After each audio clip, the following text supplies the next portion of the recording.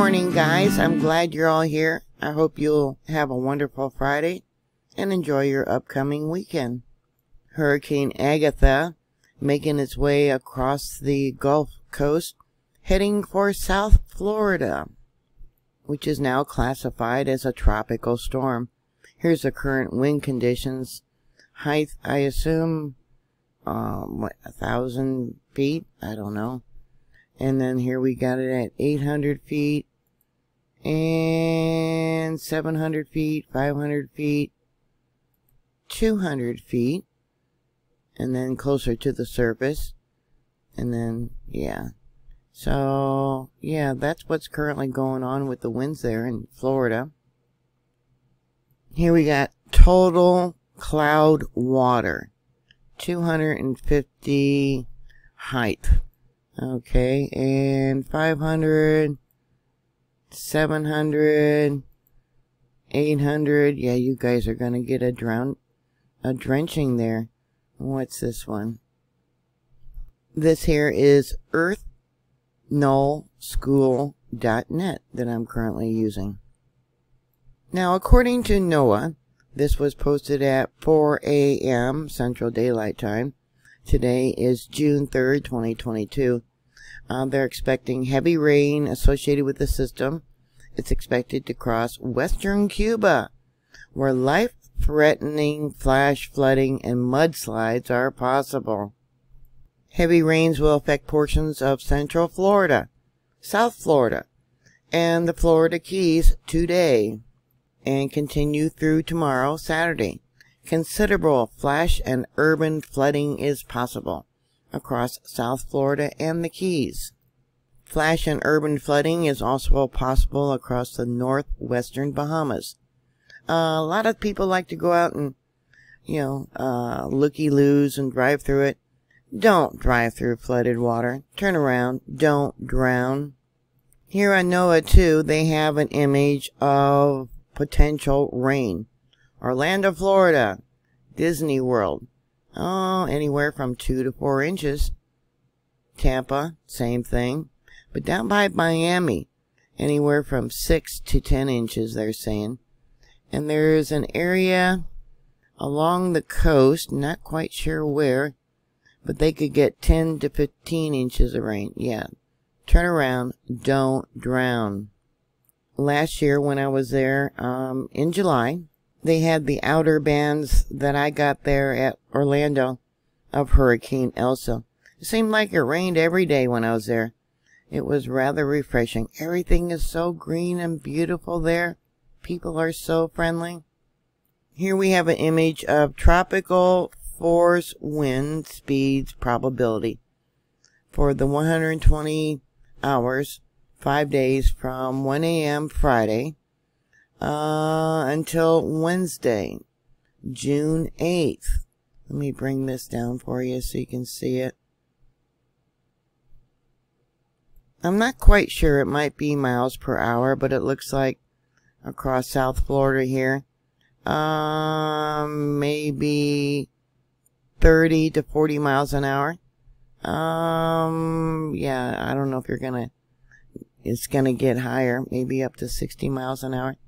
And then the outer banks there. I guess they're calling this Tropical Cyclone 1. And the areas that they're expecting flooding. This is for the next 3 days. And they got another image over here for tomorrow, Saturday. Let me click on that. And looks like I have to bring it down for you.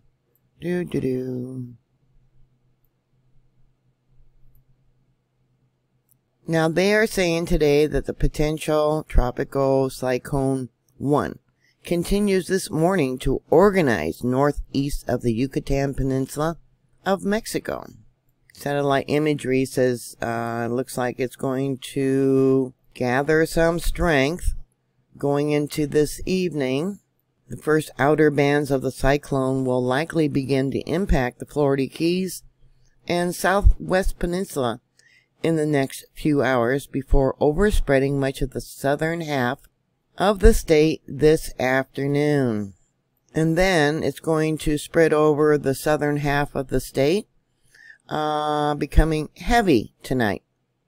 General consensus is for the track that takes the center just northwest of Key West by Saturday. Evidently, you guys have already been getting a lot of rain, but they're saying here that you could get as much as 3 inches of rain per hour. Yeah, that would probably cause some flooding. And also, some areas could get as much as 5 inches per hour. Some places could conceivably see close to double that amount, which by itself will pose a flash flood risk. However, this heavy rain will be falling atop of soils that are already pre-saturated from 7-day rainfall. That is around 300% of normal for Okeechobee southward. Sorry for pronouncing it wrong. Probably get a lot of school teachers that want to teach me how to say the name.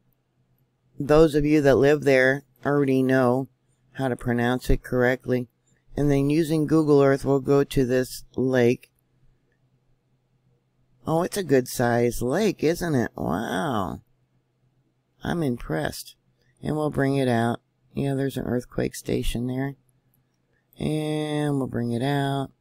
Yeah, that's going to be a lot of rain. Here we got the Everglades. Now, of course, with the flash flooding, you're going to have a problem with the alligators there. Some poor man yesterday or the day before was eaten by an alligator after he went to retrieve a frisbee that went into an area of water. Yeah, terrible. So you're going to have 300% more water for the ground to absorb, which of course is not going to absorb. It's going to cause significant flash flooding. And they are considering that Tropical Storm 1 will probably strengthen because of the heat over the Gulf Coast, or the Mexican coast there, Mexican Gulf of Mexico. And then we got the arrival time of the winds. Today, 2 p.m., tonight, Saturday morning. And then it just goes out across over the Atlantic. We got quite a few very good, nice people that live there in Florida. When we were there, we had car problems, and someone from there offered to come and help. Boy, they were great. And we got regular followers that are always posting on here. Some wonderful people down there. Yeah, you guys be prepared. Don't take chances. And of course, you always got the threat of a tornado caused by these winds. So either it's hurricanes, tropical winds. At least you don't get that many earthquakes down in this area. Right now, here is the 3-hour rainfall. Just starting to hit the eastern side of the coast, it looks like, of Florida. And the humidity. That was one thing I really didn't care about when I was down there in Florida. Oh my goodness, it's muggy. And an image of the current wind power density. So that ain't too bad right now.